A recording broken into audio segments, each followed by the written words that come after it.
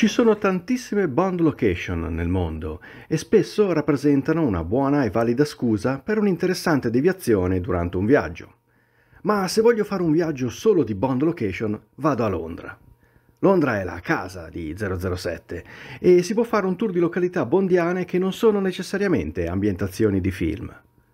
L'anno scorso il James Bond cinematografico ha compiuto 60 anni e siccome quest'anno ricorrono i 70 anni del James Bond letterario, nato appunto nel 1953 dalla penna di Ian Fleming, ripercorriamo un po' di storia attraverso alcuni importanti punti della capitale.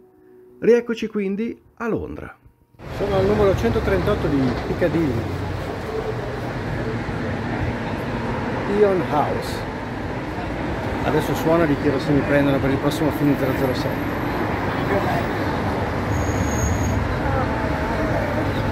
EON Productions.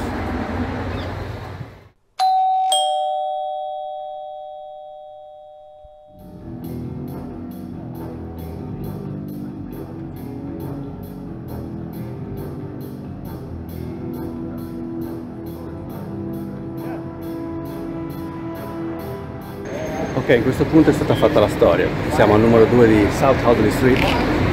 Qui c'è stata la sede della EON Productions. Da questa porta è uscito Sean Connery.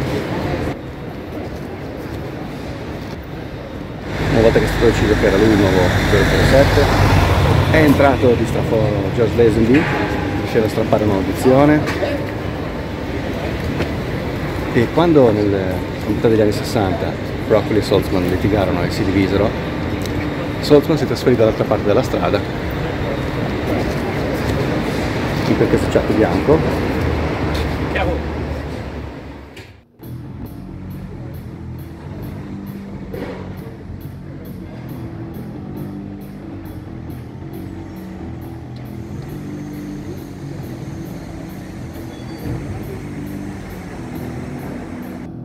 Ok, iniziamo con le curiose coincidenze. Al numero 47, questa fu la casa di Cubby Broccoli e non sarà un caso, ma c'è una bella macchinina parcheggiata proprio davanti. Ma la coincidenza più eclatante è che proprio di fronte alla casa di Cubby Broccoli, qui in Green Street, al numero 27, nacque Ian Fleming. 22B di Avery Street, nel quartiere di Belgravia. Qui visse Ian Fleming.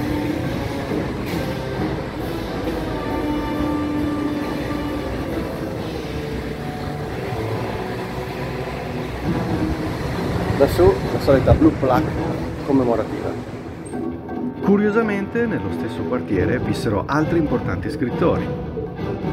Mi trovo al numero 24 di Chester Square. Qui viveva Mary Shelley, autrice del moderno Prometeo, più famoso come il romanzo di Frankenstein. Lassù infatti vediamo la blue plaque. E a poca distanza dalla casa di Mary Shelley c'è la casa di Bram Stoker, l'autore di Dracula.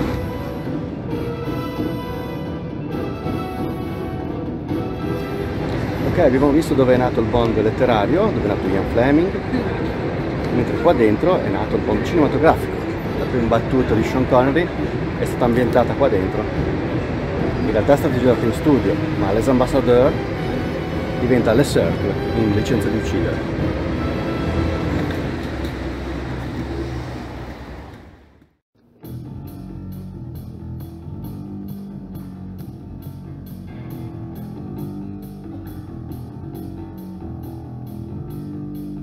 Bond. James Bond. Sebbene la mitica scena sia stata filmata ai Pinewood Studios, il set è basato sugli interni di questo club. 2 anni dopo, qui venne ambientato anche il film dei Beatles A Hard Day's Night. E sempre qui dentro, Ian Fleming incontrò prima Irving Allen e Cubby Broccoli nel 1957 e poi Harry Saltzman nel 1960 per discutere i diritti cinematografici sulle sue opere.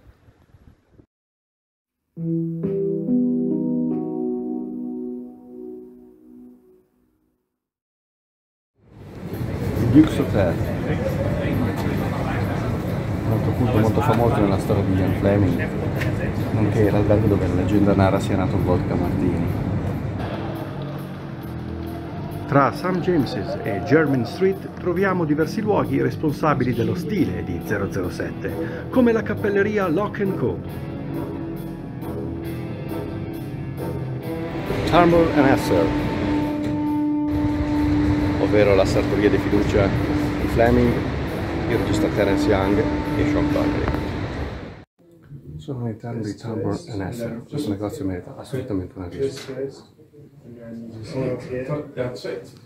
Pura eleganza. Camicie su misura, abiti su misura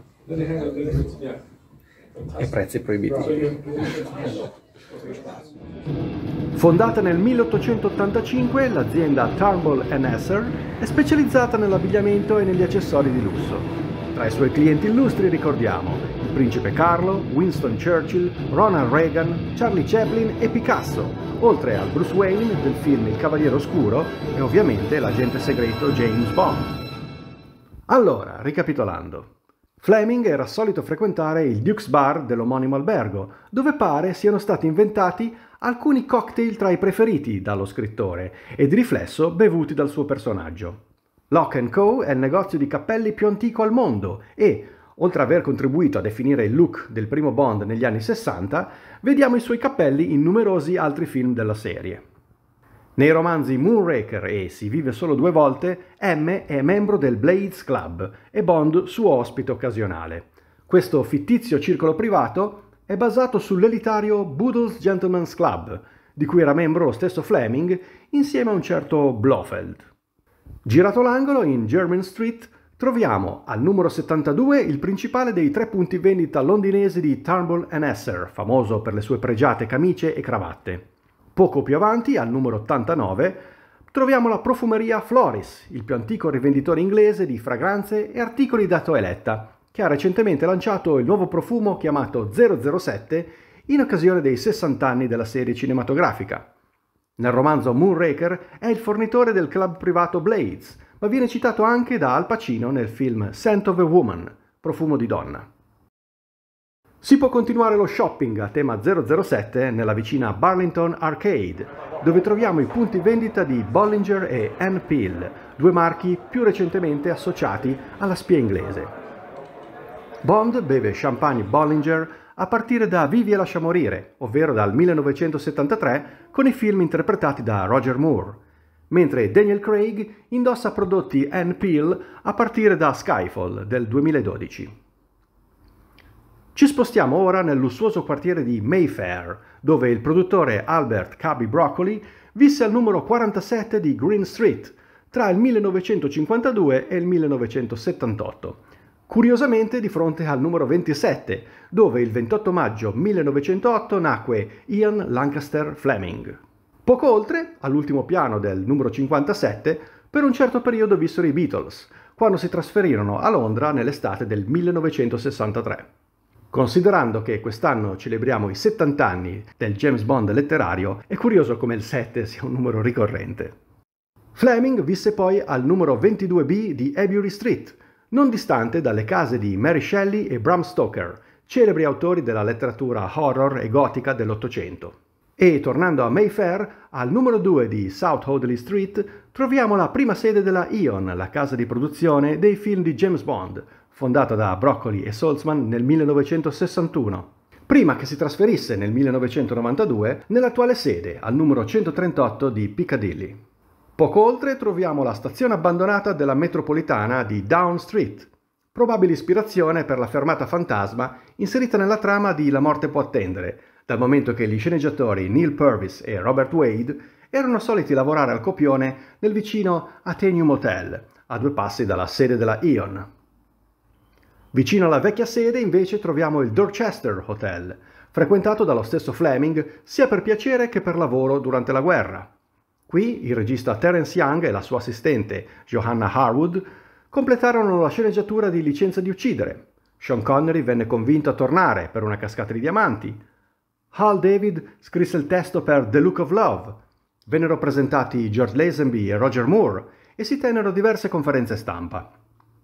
Poco più in là, al numero 5 di Hamilton Place, troviamo il casino Les Ambassadeurs, a cui è ispirato il club privato Le Cercle, dove vediamo per la prima volta il personaggio di James Bond nel primo film Licenza di uccidere. Stavolta abbiamo visto Bond location londinesi che non sono ambientazioni di film. E da Londra, per ora, è davvero tutto. A presto, con nuove location bondiane.